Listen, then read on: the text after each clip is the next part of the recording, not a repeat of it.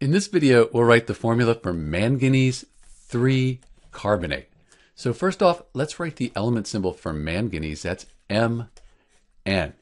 Carbonate, we won't find carbonate on the periodic table. When you see this ATE, that means you have a polyatomic ion. You either memorize that the carbonate ion is CO3 and the whole thing is 2-, or if you're allowed, you look it up on a table of polyatomic ions. So the carbonate here, the CO3, the whole thing is 2-. The manganese, we're told we have 3+. And since this is a neutral compound, it doesn't say ion after it, we need to have these add up to 0, give us a net charge of 0. We can use a bit of a trick to make that happen.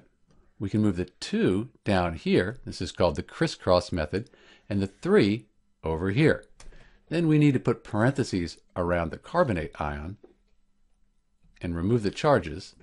And this is the formula for manganese 3 carbonate, Mn2CO3 3. Let's check our work though, just to make sure. We said the manganese, each one is 3+, and the whole carbonate ion 2-. 3 times 2-, that's 6-. 2 times 3+ is 6+. So 6+, 6-, that adds up to 0.